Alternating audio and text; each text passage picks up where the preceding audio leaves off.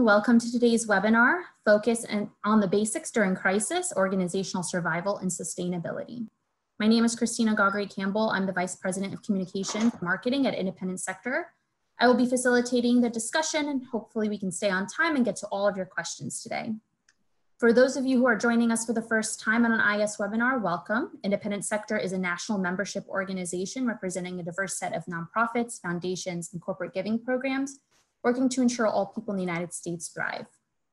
I am joined today by a great panel of folks, Mihai Patru, Executive Director of Caravanserai Project, Stephen Bennett, Board Chair of Caravanserai Project, Susan Gomez, President of Inland Empire Community Collaborative, and Jeremy Hobbs, President of the Western Wind Foundation. As part of the webinar feature, all of you are muted. If you have any questions, you can ask using the Q&A box at the bottom of your screen. We'll also be monitoring the chat box there. So if you have any questions, either place works for us. The webinar is also being recorded and we will be posting it on the IS website, and you will get it emailed to you within 24 hours of the ending of this webinar here.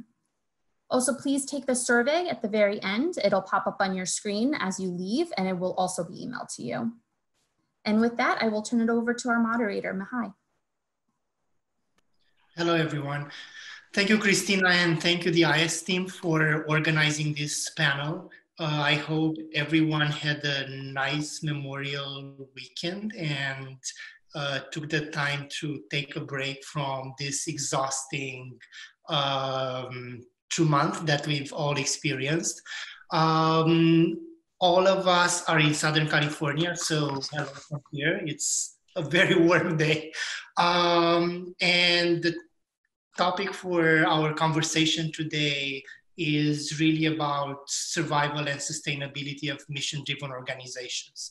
And since all of you have been, I'm sure have been in this sector for a while, I think what the nonprofit sector has demonstrated in the last 2 months has a really high degree of resilience and adaptability. And we've all been very busy at making sure that we provide support to our staff, we have the right finances, enough finances, we've been navigating the PPP loans and took care of our beneficiaries, donors, supporters, everyone. It's been really an exhausting effort. And on top of that, we always had to keep in mind that we need to survive, but also have a plan for sustainability. And really today's conversation is about coping with the present, making sure that we survive, but also we are able to plan for the future, our future, and that a year from now, 5 years from now, our organizations are still in business, their impact is growing, and we really provide the best support to the beneficiaries that we target. And we thought about a few questions for our conversation. It's more of a dialogue. So what I want to start with is a question that really resulted from our experience over the last 2 months. All of us, we've been so focused on our own work, on our own organization. And I think at one point we all get the feeling that we are alone in this. We are the only ones dealing with these major issues. But once we stepped out of our bubble, we realized that everyone is really dealing with the same issues. And Susan and Stephen and Jeremy, all of us, we've been working together and covering different aspects in order to support the nonprofit sector in the Inland Empire, in Southern California, but also around the country. So one of the questions that I have in mind to kick off the conversation is, what are the most common dilemmas that you've noticed while working with your partners, also from the perspective of your organization, the common dilemmas that you've noticed over the last 2 months? And I would like to start with Jeremy, because his focus since the COVID pandemic started has been on making sure that nonprofit organizations really understand the financial aspects of this crisis, and they take care of their finances. They are able to plan ahead. They really know what is happening with the PPP loans and CARES Act. Obviously, we've all had to deal with that. So Jeremy, if you want to share with us some of your of the things that you have noticed since maybe February, end of February. Hi, Mihai. Thank you very much. And it's nice to be with all of you today. I think that one of the things that I've noticed is the overwhelming amount of uncertainty. That's the key word I will use for so many of the people who are running organizations, as well as everyone else. And uncertainty comes, we see it in so many different parts. How is our organization going to survive? What should we be doing for money? How do we provide the services that we've been providing in the past? When is this going to end? What can we do? How should we work with other people? Is the federal government going to step in and provide any sort of guidance or resources to us? Are state and local governments going to help us?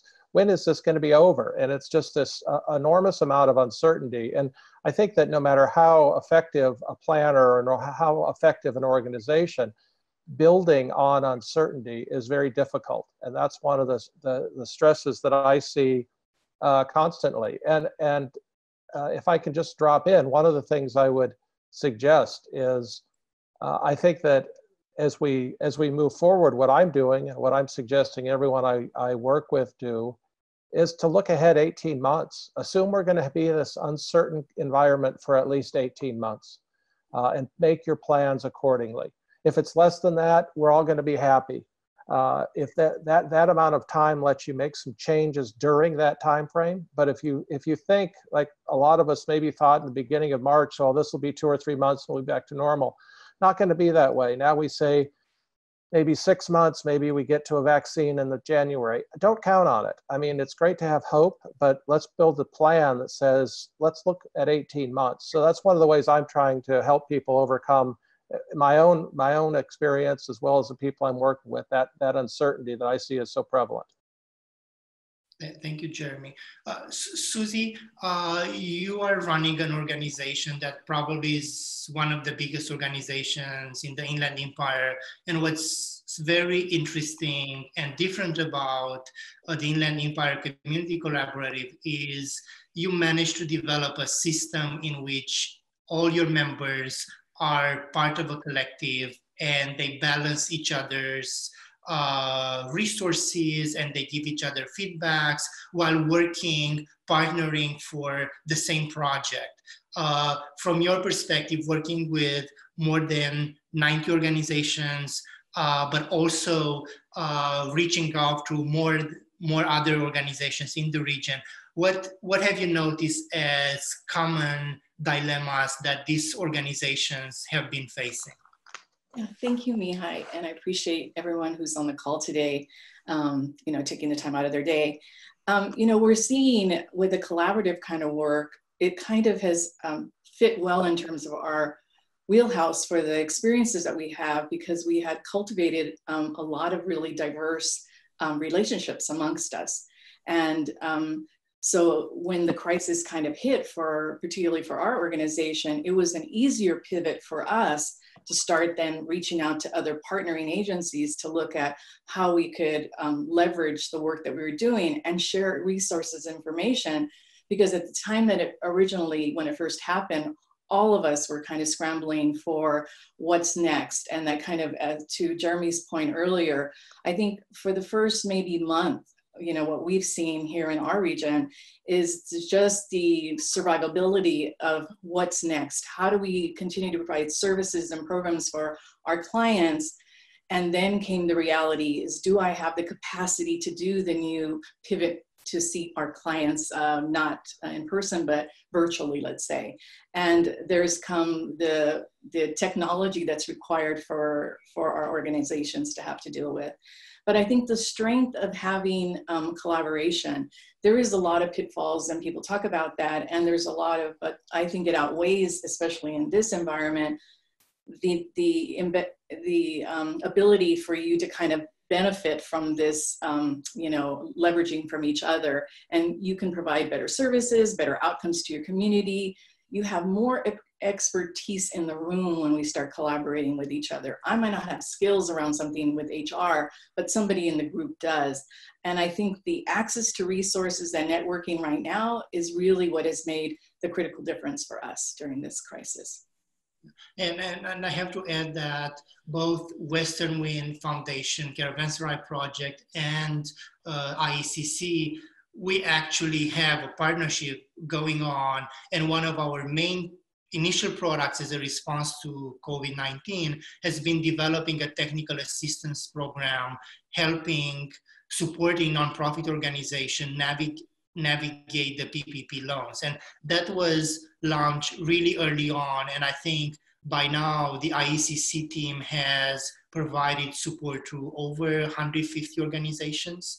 Right. And this is ongoing. And we had organizations from around the country reaching out to this team and asking questions. And what we've noticed was sometimes they just needed to talk to somebody, not necessarily asking for a very practical technical advice, but really making sure that their challenges are experienced by other organizations, that they are not alone, just increase their confidence. And I want to ask Stephen about this need for mental support for organizations, staff, beneficiaries, especially that Stephen is also on the board of the California Endowment, the Arcus Foundation, and Save the Chim. So he has a broader perspective and works with organizations that are spread all over the country.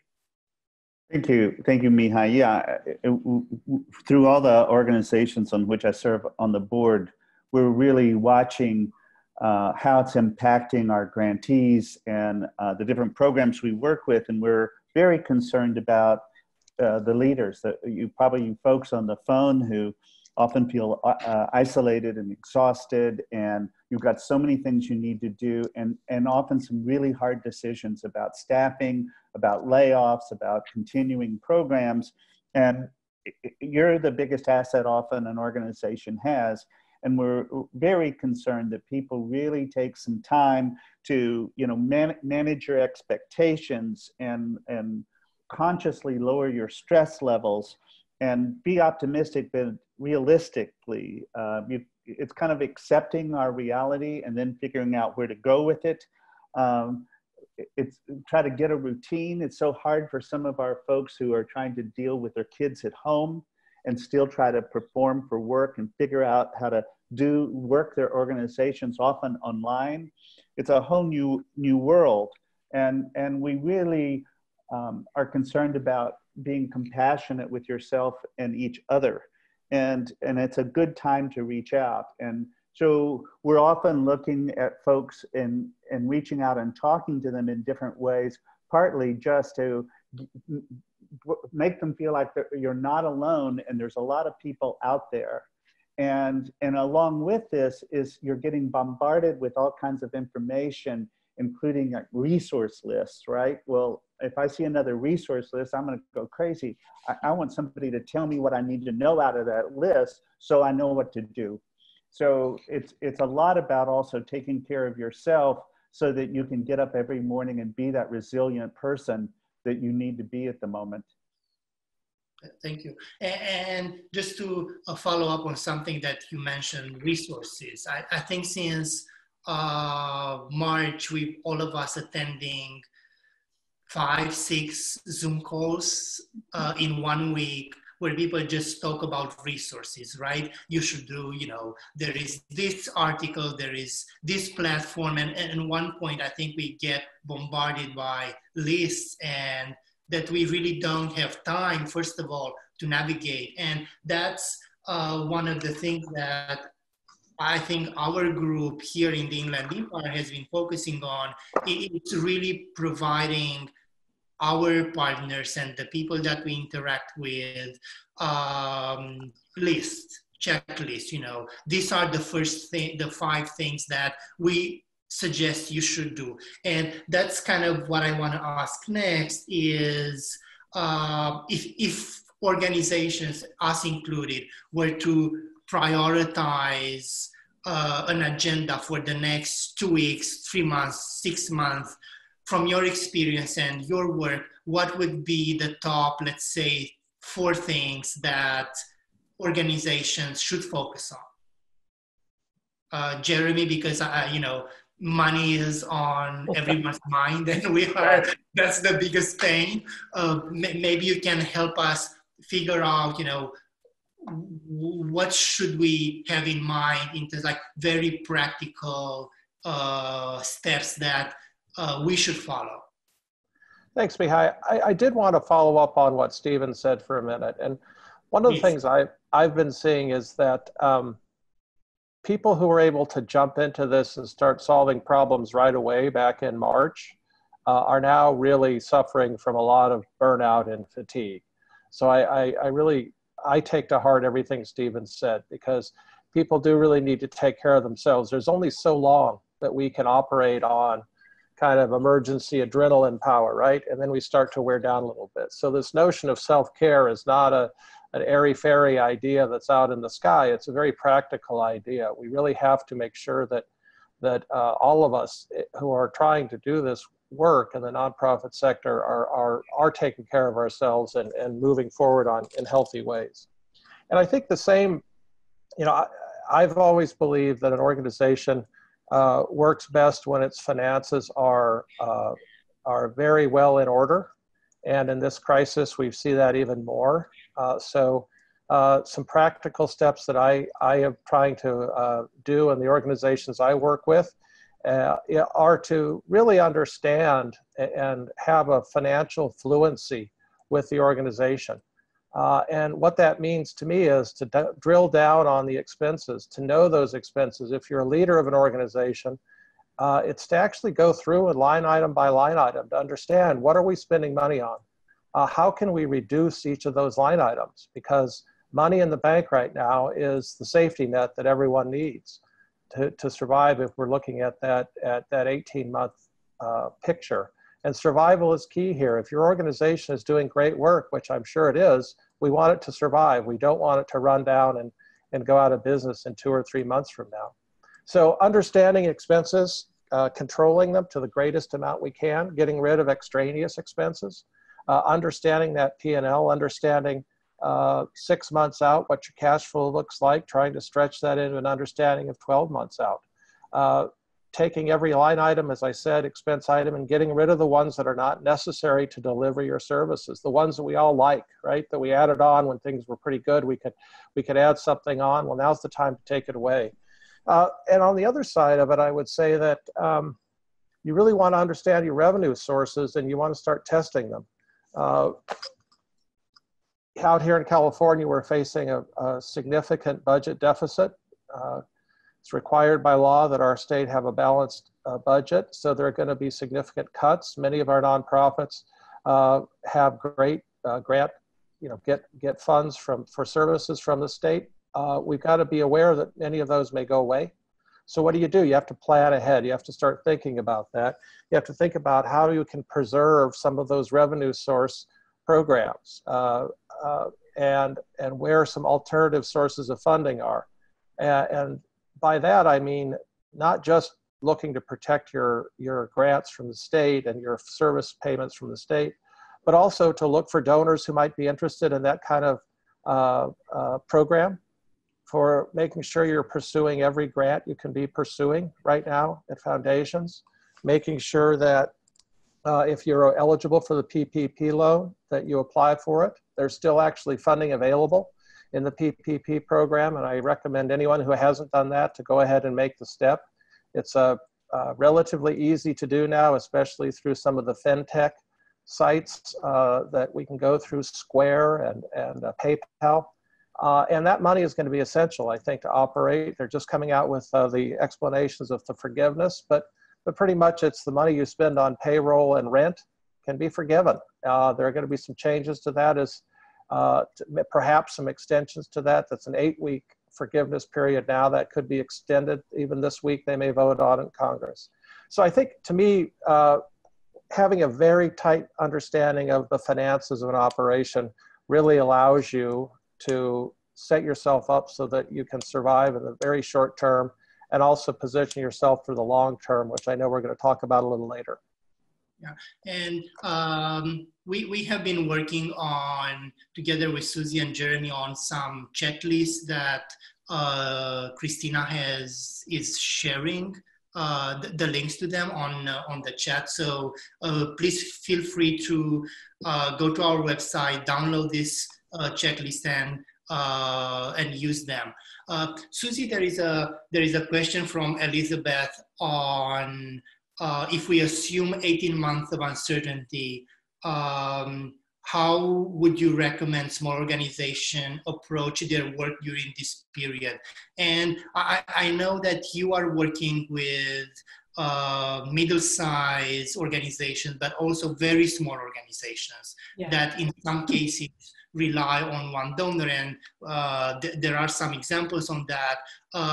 As part of this environment of collaborations and partnerships, what would be on your list of recommendations for these organizations to consider when it comes to taking advantage or, you know, of other resources that other organizations have?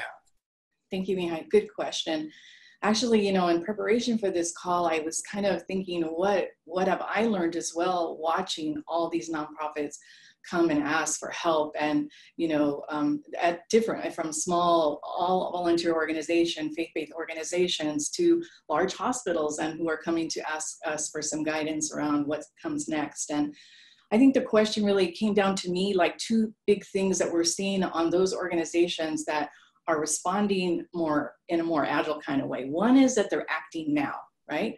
They want to protect their organizations and run their organizations with some thoughtfulness, like Jeremy was talking about, on focusing on the revenue and looking at all the rest. But the other part for me was plan now. Plan, retool your organizations for the future. I think that regardless of your size, it is critically important to start looking at how you can pivot from the work that you're currently doing, and look around you for unlikely partnerships, unlikely collaborations to help you do that work. I think the other advice that I would give, that it seems to be the one that keeps rising to the top of the list for all those organizations that we're seeing do it maybe faring a little better right now: over communicate, right? To not just your own employees or your constituents, but to your funders, to the community and the constituents that you directly provide the services for. You know, you need to disregard protocols from a small organization or to a large organization around how you usually communicate. This is a time where those kind of rules can't happen. We ourselves at IECC, we're not meeting monthly. We are meeting weekly now, because that's what it requires us, because everything's so fluid and moves so quickly every day, like Jeremy and Stephen were talking about, Mihai. You know, every day something's changing at every level. So you have to be able to respond to that. Yeah, thank you, Susie. Stephen, you know, I think, you know, just Susie really, I think, summarized the biggest challenge. Everything is changing day by day, sometimes hour by hour, and we have the experience of the PPP loans when every couple of hours there was something new. From your perspective, what would you advise nonprofit organizations, mission-driven organizations, to make sure they cover as their efforts to survive and become sustainable? Absolutely. And so in my role at the California Endowment and ARCUS, I am chair of the Finance and Investment Committee. So money is big on my mind. I just want to emphasize what Jeremy was saying. Susie Orman just came out of retirement, and Susie Orman is the guru about how to save money and cut your expenses.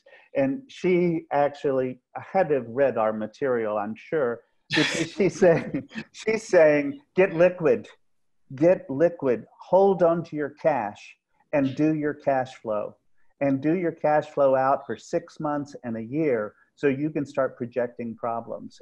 And I think that is the strongest advice that we're all looking for. And let me tell you, both the endowment in California and ARCUS have both done that themselves, even, so that we can continue to fund not only at the level we funded in the past, but have emergency money that will not impact our corpus. These are huge, huge issues going forward, but I want to tell you just a couple of quick stories. So one of the things that's happened with us, this group on the panel today, we started a response to COVID in mid-March, and this will be our 5th webinar we've done. We've done a series about what to do every 2 weeks in terms of very practical about how to gather up your cash, how to look at your programs, how to communicate with your staff. Susie just hit the high notes too. And then we did the loan assistance program, and then we're doing a masterclass. And so a masterclass on survival. And we had some people in it recently.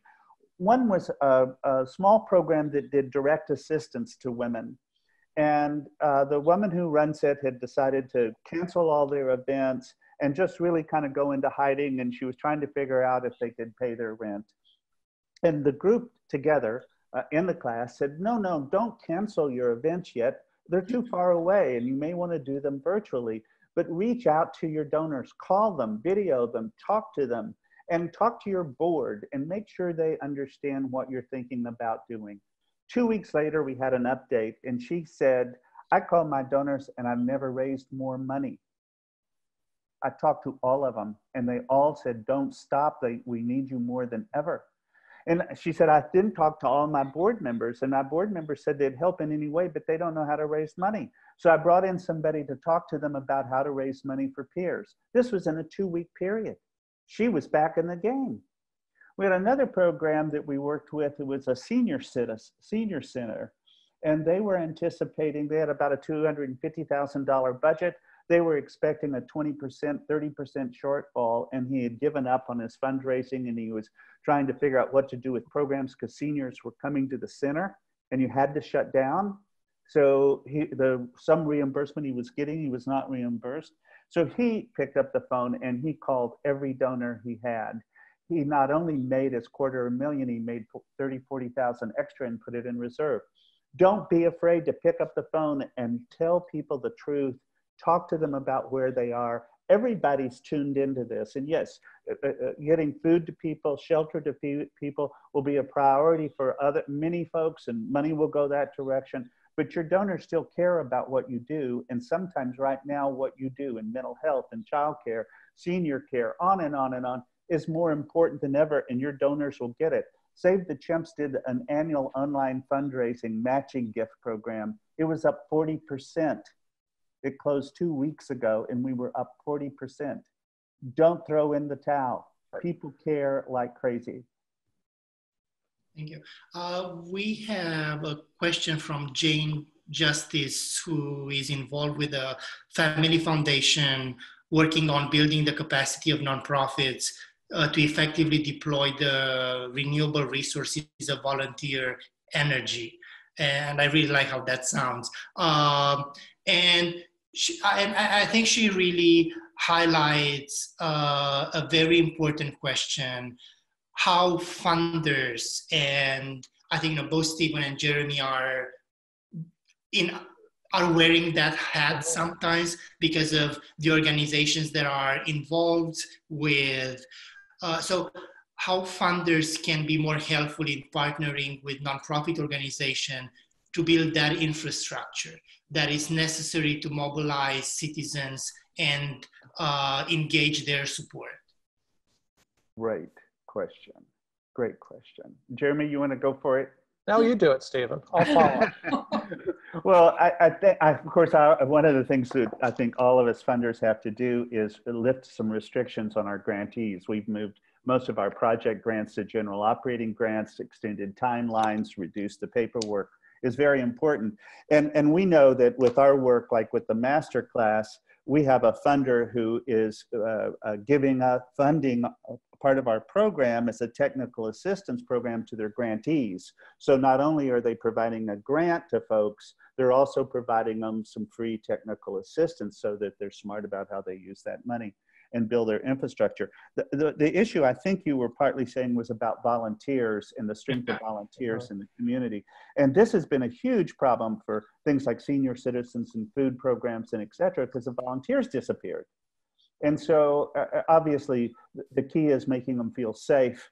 But Jeremy, you just did a big volunteer program for Eisenhower Hospital where you were making 2,000 gowns and et cetera, on an emergency basis. But part of your key was figuring out how to create safety for people so that they could work on that project. So that's kind of a basic thing. But I think your point about how we communicate is key to our volunteers, and that we have one strong narrative that's truthful, honest, no hidden agendas that we can share with everybody. And we make a point to treat our volunteers with the same respect we treat a long-term employee who we know is an anchor to the quality and the kind of services we provide. Volunteers need respect, they need to be listened to. And so if you're trying to build infrastructure and support organizations to do that, I think the funding that's targeted on that kind of effort, and I wouldn't give it as even a project grant, I'd still give it as general operating, and I would give it to, but in the conversation, this is about developing your narrative, doing the communication, building trust, and telling them that you need them back, and to leverage that through peer-to-peer support, because volunteer groups are often a peer support group for volunteers amongst themselves. Right. Can I follow up for a second? I think it's a great question. I would suggest that as a funder, what I like to do is reach out to the organization and ask them what their real needs are. I'm a flexible enough organization that I can pretty much go out and talk to them about, what do you think your needs are? What would be the best way? Where do you need to raise the money? Who do you want to incentivize to come up with money? Stephen teases me a lot, but I do a lot of matching grants, because the matching grants are designed to bring in constituents who maybe haven't supported the organization in the past, but it gives them an incentive to jump in. And through the work I've been doing the last couple months on providing, everything starts with PPs these days, personal protective equipment. What I found is that just volunteers are so hungry right now for engagement. And it's a responsibility that organizations have to take to provide a safe environment or a method for them to organize. We did it through we put together a program for gowns for a hospital and for masks for kids. And altogether, there's going to be about 35,000 pieces done. And what we've done is have all our sewers are at home, for example. So we created a program where the volunteers can still be at home, still be safe. We organize the pickup and everything else. So I think that a lot of it is actually making sure that we're continuing to engage the volunteers, even if they're not going to be used for the typical volunteer activity that they've done in the past. And until they can get back engaged, helping an organization find that way to make sure that volunteer corps stays engaged and excited and feels necessary. We're privileged. We have Lucy Arnez involved with our project, and she regularly does outreaches to the volunteers. She puts together customized masks for them, something to let them really know that we really care about what they do. And I cannot tell you the value they've added to this project and to the institutions in the Valley. Yeah. Thank you. Susie, you started working with the University of California, Riverside, exactly on the issue of volunteers and helping students gain experience in the nonprofit sector, but in the same time providing support to the members of IECC. Yeah. Maybe briefly kind of, that hasn't been student volunteers, that hasn't been an issue that IECC has really focused on until recently, right? Yeah, that's true. Yeah, so and to talk about volunteers, the question was excellent. The reality too here in the Inland Empire, for those of you that are not here from Southern California, but specifically to the Inland Empire, when 67% of nonprofits in the Inland Empire have budgets of less than $50,000, most of them are almost all volunteer organizations. That's the reality of the small nonprofits here in our region. With that being said, then we're seeing them disproportionately, you know, and I'm going to go back to your questions, Mihai, but disproportionately being not having access to the loan programs. You know, there is significant disparity between those that are getting help and those that are not based on their size. And we recognize it as well, even for our own organization, how critical volunteers are to keep nonprofits still filling critical gaps in services here in our community. So the idea of having Stephen's question to unrestricted dollars is, I can't even say it enough. That's exactly what everyone needs. On the side of volunteers for a university and interns, this is relatively new to us, to be very candid. And we've already interviewed several students within the last week. And what we've come away from is this incredible knowledge that these young individuals have that are bringing great strength and leveraging their knowledge. But also we wanted to make sure that their experience with us was going to be as beneficial to them as it is having them being involved in our projects. So this has been a time where we're having to look at untraditional ways on how to get the work done, because funding has been you know, significantly impacted, and the reliance or the opportunity to start networking and partnering with students from the universities, I think is going to be a wonderful asset for all of us in the nonprofit sector here. Thank you, Susie. There is a question that brings back the topic of the board of directors, and all three of you are sitting on boards or engaged with your own boards. So what's the dynamic considered within your organization and the board within this context? And I remember another organization that was part of our masterclass talking about saying that she is shy of reaching out to the board and asking for support. And maybe you can talk a bit about how to relate to the board, considering that they have their own personal or professional challenges within this context. Yes, please, Steve.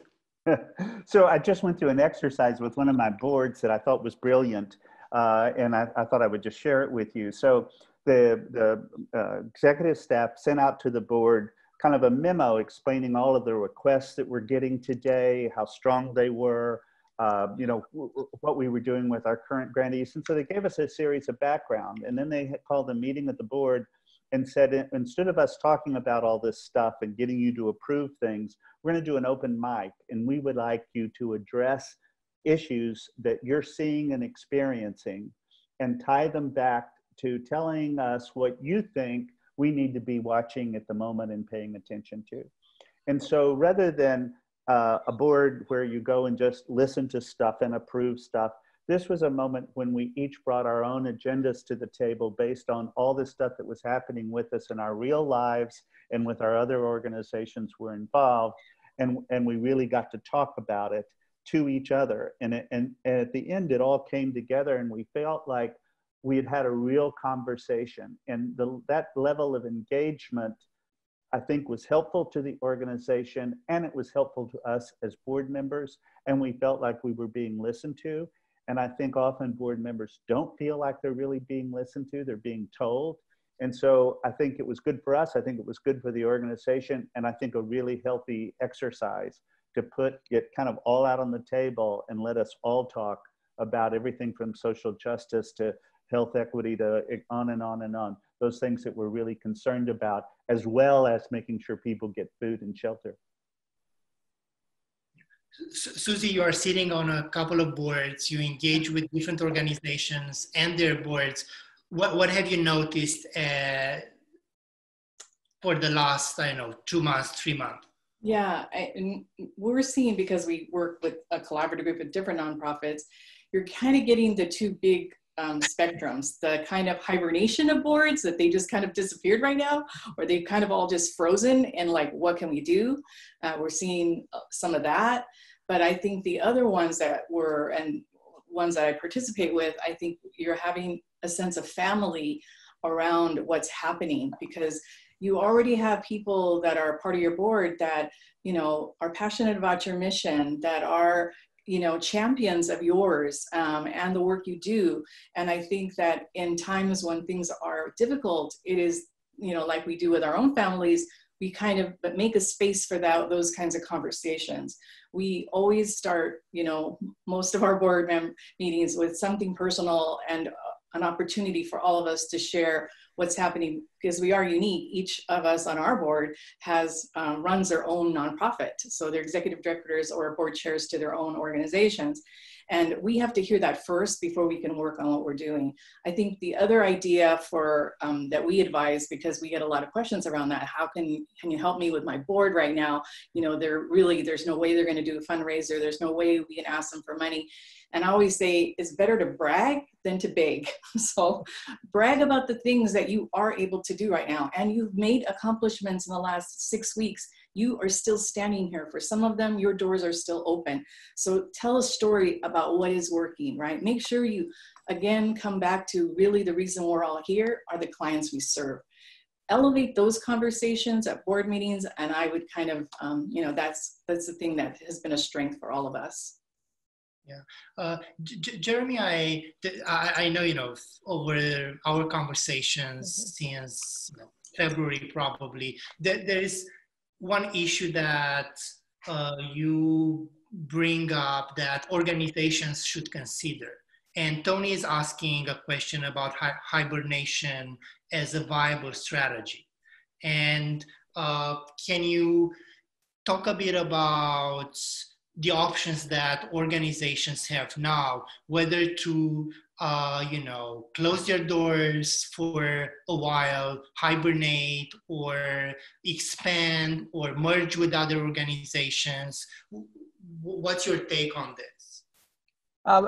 What a complicated question, but it's a great question to ask. And I think that, Tony, the question actually was very much directed particularly at arts institutions. And I think there's a real issue one has to address, which is right now, is there anything your organization can do effectively?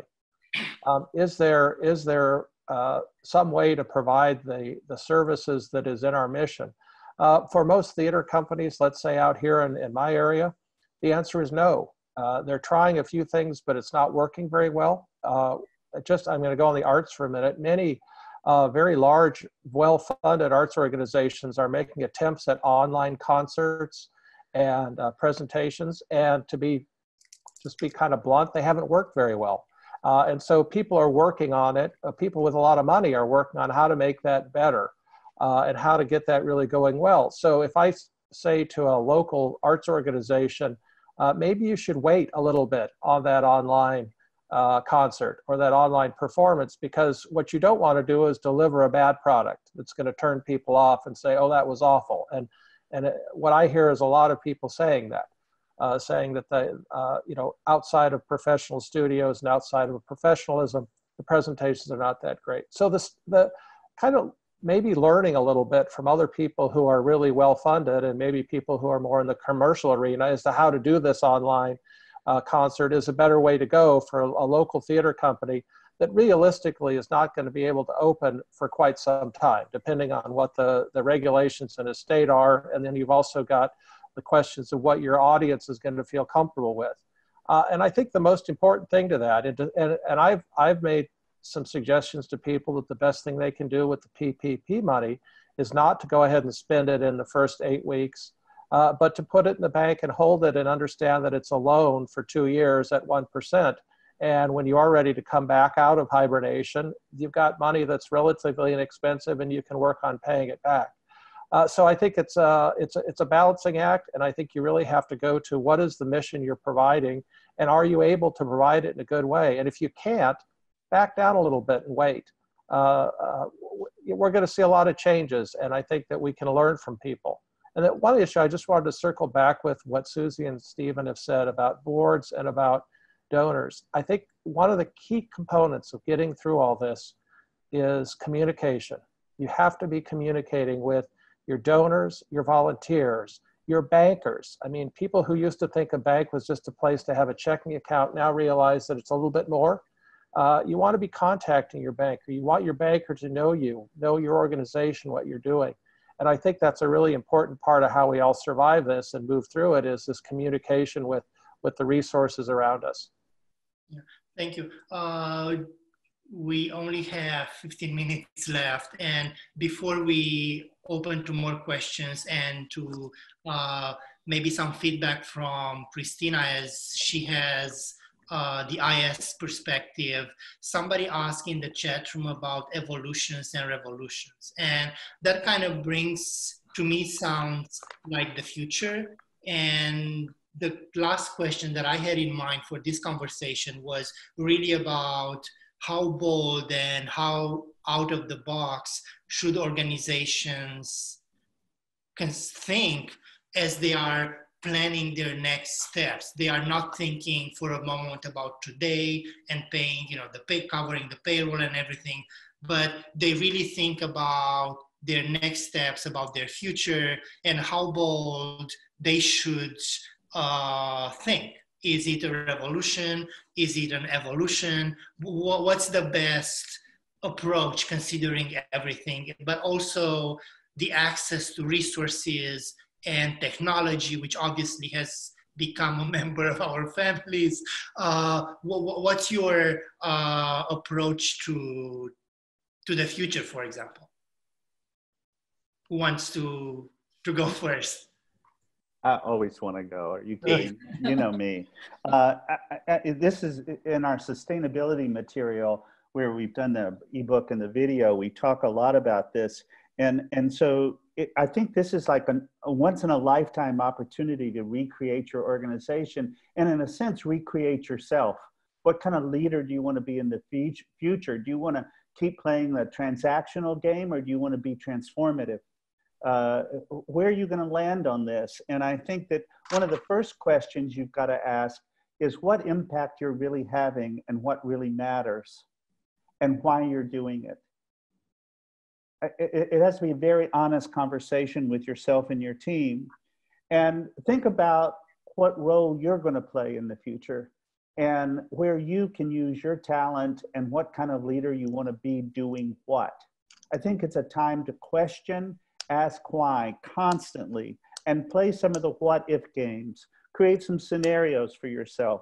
But I think it's essential that you really get focused. So many organizations have tried to do so many things that they're mediocre at all of them, and their excuses are not adequately funded. And that's a transactional game. And adding to that, if advocacy is not part of your mission or not part of your day-to-day work, you're going to be out of business. You do not survive. Because when you look at system change, we've got to have system change, and everybody's got to be at the table making a voice about it, or we're going to end up just in a depressed economy with cut funding, states going broke, cities going broke, and services being depleted like this. And so you've got to get on the front and raise your voices and have your clients, your constituents, your donors raise their voices with you. That's my sermon. I stopped. Susie? Yeah, that's such a great one. So I couldn't agree more about the advocacy component. And to add, I think for me too, is this idea of like accelerating through the recovery, right? I think it's important that requires us to be more flexible about how we operate in the rest and do like forecasting and to build our own resilience. But I think too, it's a time for us to start learning a journey to accelerate this kind of critical initiatives that we want to do and build for our own organizations. I never thought I'd be looking at mapping a software through Esri, right, for my work as a nonprofit. But in the last 60 days or 30 days, how would that help us do better, provide services and identify gaps in services, geo-mapping, right?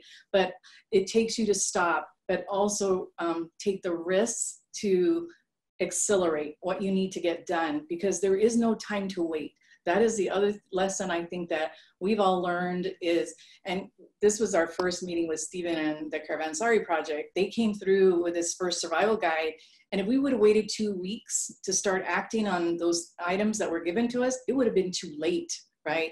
We don't have that privilege right now. And the idea that we have to have a place at the table and a voice at those tables where decision-making is happening right now, I think for not just the nonprofit sector, but all of us in our communities, it is not the time for us to sit and wait and hope that things will get better. We need to have the voice around what that's going to look like. Thank you. Jeremy? I think it's a great question. I think it's a great time to start looking at very significant change. Every organization, I believe, has to be able to look at what's right in front of it. You know, the close-up, the detail of the finances and your survival, and exactly understanding what you're offering and what it's going to take to be around right now.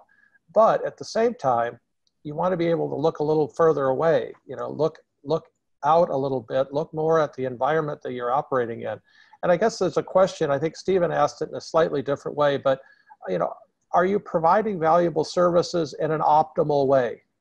Right, that's a question, and you can, a director or a president or organization or the heads of organizations can look at it and think about that. And then you'll think about over all the time that you've been providing services, you've seen other people do it, you've seen another environment, and you think, wow, there's a way we could do this a lot better. I can get an example. There's a senior center out here that is much smaller than some of the other ones around it that take up a lot of the donors' attention in this area. And the senior center, all of a sudden, senior centers are facing a very different way of operating, right? Because seniors are not coming to the centers. Well, these folks happen to be ahead of the curve on outreach, whether it's through computers or phones, outreach to seniors in their own homes. That's a game changer for them. All of a sudden, they're ahead of the game because they don't have all of the cost with the facilities and everything else that's burdening the other senior organizations. Now they have a new way of doing it, and they can jump ahead and move more quickly on creating a way of organizing and having communities of seniors coming together digitally, which for the time being, that's going to be the way it is, especially for senior communities. So I think it's a fascinating, frustrating time sometimes. It's a fascinating time to think about those breakthrough solutions to problems that we've all been kind of picking at, but now we have such turmoil and such change that we can jump in and try to make some real differences. Yeah. Thank you. I think we only have 6 minutes left. And before I turn over to Kristina, I just want to mention that some of the links to our checklist or the masterclass have been shared in the chat box. And because the loans are still a huge priority for everyone, together we are organizing a seminar on Friday, and Kristina shared the link as well in the chat box, where we will discuss only about forgiveness of the PPP loans based on what is available so far. So Kristina, thank you again for having us. If you have any questions or feedback from the IS perspective. Yeah, thank you so much. This has been an amazing conversation, and I think we've gotten a lot of great questions from everyone. Something that we think a lot about here at Independent Sector is trust, and I kind of wanted to get all of your take on, what kinds of things organizations should really be thinking about when they're, wondering if they're going to maintain trust, whether it be from their staff, their board, their volunteers, their donors in the long haul here. So any reflections on the importance of trust at this time? I can speak to, in terms of collaboration, it is the benchmark of making collaborative work, at its best, and also it can be the downfall for an organization. So I think embedded in the trust is, do what you say or say what you do. And, that whole idea that if I'm going to say we're going to do something, we all have to honor that. And you come in it with the mindset that it isn't about we anymore. It has to be about us. The work has to be about us because that's what's being required of us at this time. So I can't, I wholeheartedly agree. The trust issue is compounded across all different aspects of our business right now. Yeah. And it's hard because of the misinformation, and you have to, also attend to that sits in the room at every meeting, and everything we do becomes somehow some politicalness around it. So it's difficult. Thanks, Susan. Anyone else? trust is also a personal issue.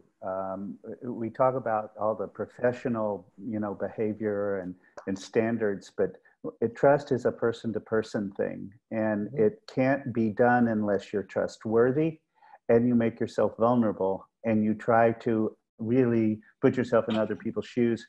And I know we're a really strange group, actually, to be working together. And it came out of personal trust. We now, for a number of months, call Susie every Monday morning at 10 o'clock and just talk about what's on each other's minds. And even more so with Jeremy. And the three groups have really come together and are doing joint planning on how to impact our region. And it's just, it is all based on trust. So you couldn't have brought up a more important topic, and research will say it 10 times over, of course. I think what I've noticed, obviously what Susie and Stephen said is really true, but I think people, especially in this context, people have more trust in you if you see that the organization is going somewhere, is thinking about the future, is trying to test new things. And I think it's also a mix of trust and inspiration, and thinking that there is a future. They are trying new things, they are thinking out of the box, and I think that also inspires people to put their trust in people or organizations. They have a vision, and I think that's very important. And I also think building on trust is important in the kind of time when you're going to have to make decisions that you may have to change next week, right? Decisions that an organization or people make today that seem absolutely rational and smart and the greatest decision ever, and in a week or two from now, it's no longer an effective decision. It's not that you went back on your word or you tried to deceive anyone. It's just that you had to change the direction you're going. And I think that can test the boundaries of trust. And it helps if you have a trusting relationship going into it, so that people understand, and you're upfront and honest about why you had to make a decision that changed. I mean, everything changes right now. And I think that trust component is really important. So people have that kind of maneuverability, the ability to maneuver around a little bit in some space. One of the recommendations we constantly make to participants and cohorts in our program is to develop your own kitchen cabinet, your own personal board of directors of just 2 or 3 people that you can be absolutely honest with, and they will be honest back with you, and that you can trust each other. This is hugely important, particularly for leaders in organizations who often feel alone and isolated, and they really can't share everything with a lot of people because of some of the tough decisions they have to make. So developing your kitchen cabinet or your personal board of directors can be a very powerful tool. And I know we are almost done, but feel free to reach out to us. I shared our contact at caravanseraiproject.org, and we'll be more than happy to learn from you, but also share some of our resources and the things that we will learn, because it's not over, and it will continue. Thank you all so much, everyone who's on here. Thank you for sticking with us. And as you sign out, please take this survey so we can know how to provide additional resources like this to you in the future, and additional webinars. Any last words from anyone on the panel before we sign off? No, just thank you. We've been part of Caravanserai Project, has been part of the IS group for a long time, and it's exciting to see that you provide so many resources to your members, but not only. That's very refreshing. Thank you. Well, thank you all very much. Have a great day. Thank you. Have a great day. Bye.